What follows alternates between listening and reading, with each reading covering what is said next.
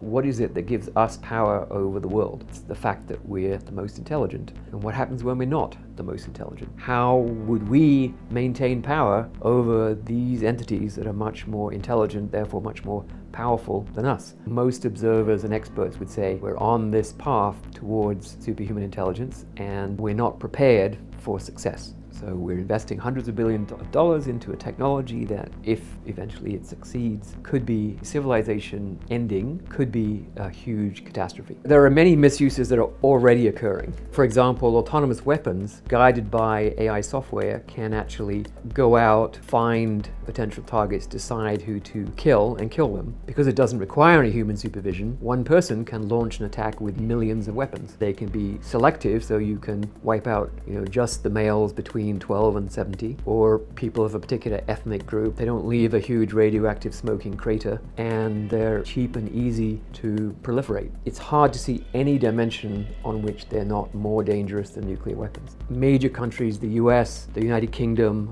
Russia, are currently blocking progress on a treaty. The Turkish arms manufacturer who's selling them quadcopters that can autonomously find, track, and kill human beings, they are for sale, and Turkey is promising to use them against the Kurds. So that's one misuse, surveillance, control. Authoritarian governments are already starting to use AI to keep track of their citizens in the way that the Stasi used to do in East Germany, except that the Stasi required almost 20% of the adult population to do this job. The AI is going to do it for you, so you'll have your own personal Stasi agent keeping an eye on you 24 hours a day. You can also use it for control, because if you know exactly what people are doing 24/7, you can give them a score. Sort of like we use credit scores, except it would be much more pervasive. I guess I should mention actually social media. On social media, content selection, news feed selection, these are all made by algorithms, and they're learning algorithms, and they're designed to optimize one thing: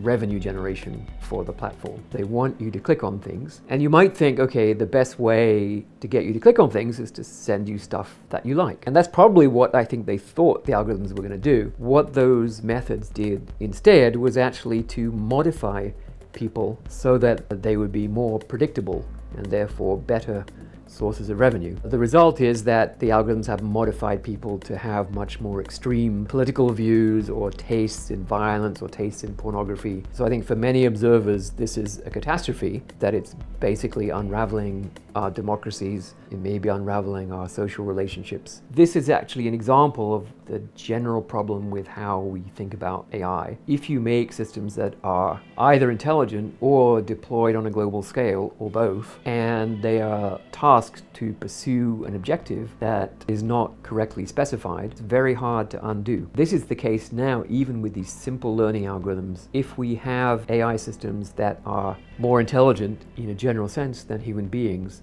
it's going to be impossible to interfere with their pursuit of the objective that we've given them. Super intelligent AI climate control system. You say, okay, you want to reduce carbon dioxide to pre-industrial levels. The system figures out that the cause of all this carbon dioxide is people, so get rid of the people, solve the problem. Second wish, if you have a second wish, I didn't mean that. What I meant was get the carbon dioxide under control without killing anybody. Okay, fine, then we'll just run a multi-decade social media, social engineering campaign to convince people not to have any children. And then in 75 years or so, we'll have got rid of all the people, and then we can fix the climate problem.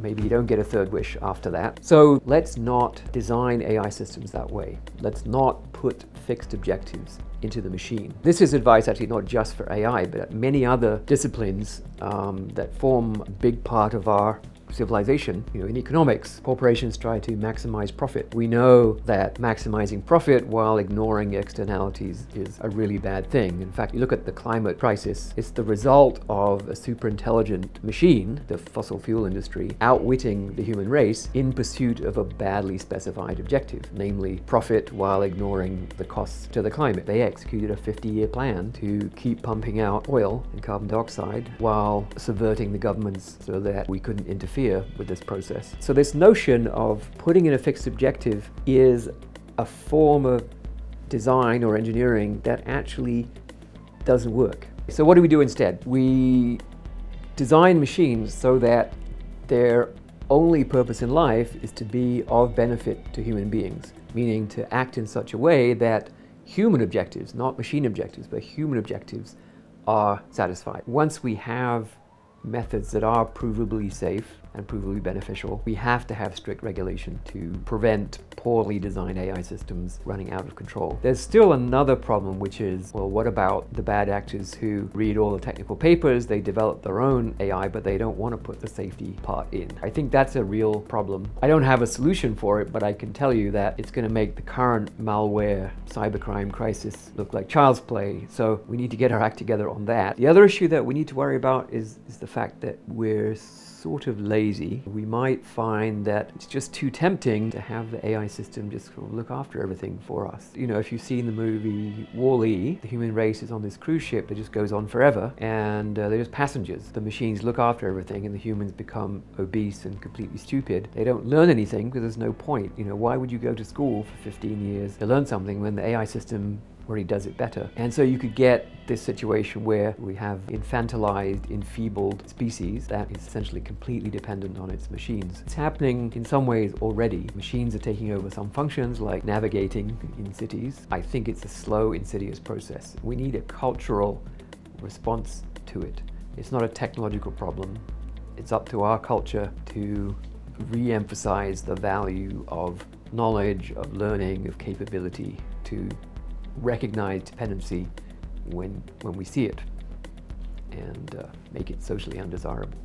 There are many different actors in this play. Within the AI community, there's a defensive kind of denialism creeping in, right? People don't want to admit that what they're doing, right, the direction they're driving the human race, is actually a cliff. And so we have a big task ahead of us to convince everyone that they have to take this seriously, but also to provide a replacement, right? If we're saying don't design AI systems that way, do it this way, but that way, the old way, you know, we have 70 years of technology that we've built up. The new way, most of the technology doesn't exist yet.